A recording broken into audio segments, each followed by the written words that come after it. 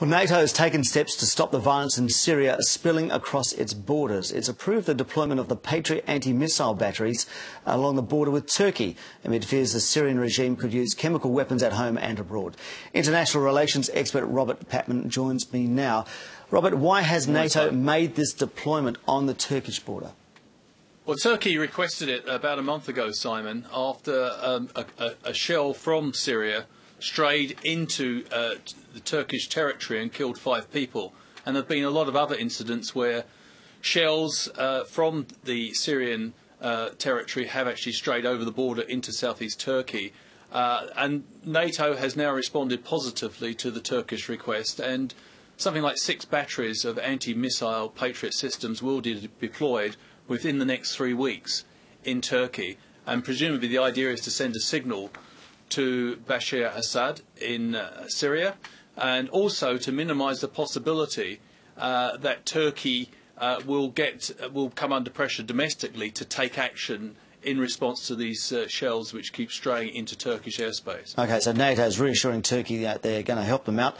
But also in the headlines about Syria at the moment is this perceived threat of chemical weapons, that the Syrian regime could use them either against Turkey or more importantly, at home against the rebels. How likely is that threat? Well, I don't think we can minimise this, because the administration, the Obama administration in Washington, warned Assad on Monday that there will be consequences in the use of chemical weapons. There's no doubt about it that Turkey has, well, most international observers believe that Turkey has supplies of certainly mustard gas and sarin nerve gas. Syria. In Syria, I beg your pardon. And there is concerns that, given the ruthlessness of the regime, given the fact that it's used the full range of conventional weapons against its own population in the civil war in Syria, there is a concern that as the military situation deteriorates for the Assad regime, that it will use these chemical weapons. Now, as yet, there is little sign these weapons are about to be used, but there is a mounting fear, as this military situation deteriorates, that the Assad regime may be tempted to, in a sort of endgame scenario, use the weapons against the advancing rebels. Well, let's talk endgame scenario. Do you think that we are entering that phase now? We've got the fighting around Damascus.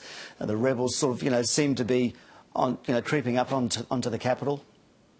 I don't think we're quite there yet, but certainly the Free Syrian Army has made considerable advances in the last month.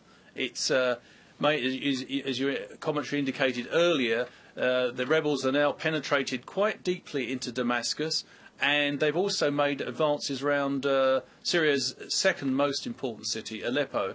And so there are signs the rebels are gaining momentum. Whether we're quite on the brink of collapse, I don't know.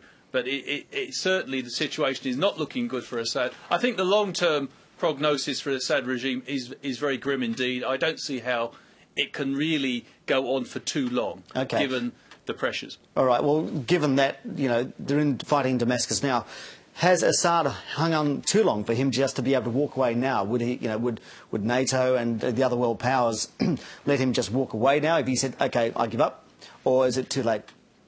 That's an interesting question, Simon.